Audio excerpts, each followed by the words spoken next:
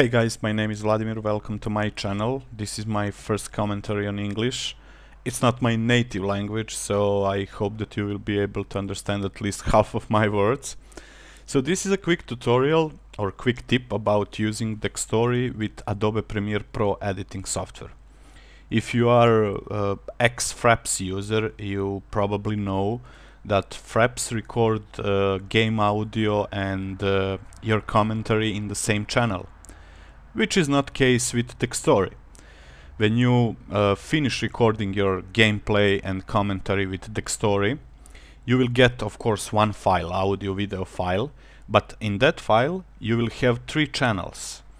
First channel is video channel, second channel is game audio, and third channel is your commentary audio. So when you import this newly created gameplay file into Adobe Premiere, here we are. Okay. You will get gameplay without commentary. Oh my god! So, what is the solution? It's very simple. Just press pop up your Windows Explorer, find your file. Here we are. In my case, this is XCOM game. Right click and choose extract audio stream. This process takes some time, but after we finish, we will have two new files, WAV files. One file is game audio and the second file is your commentary.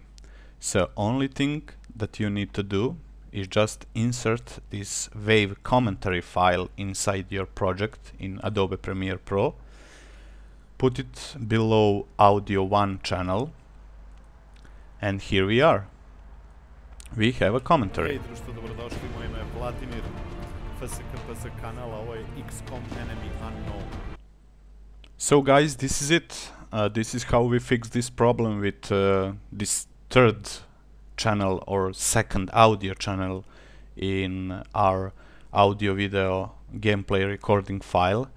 I hope that I help you, that you learn something new. If you have more questions, of course, be free to contact me, be free to send me a message. I will try to help you as much as I can. Please leave a comment, like if you like, and that's it. See you guys around. Bye.